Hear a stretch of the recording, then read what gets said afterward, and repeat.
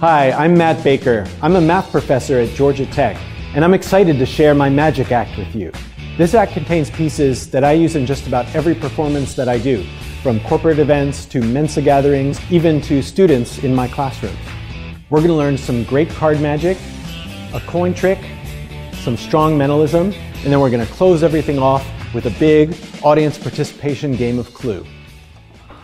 Ladies and gentlemen, it's Miss Scarlet with a revolver at the Taj Mahal.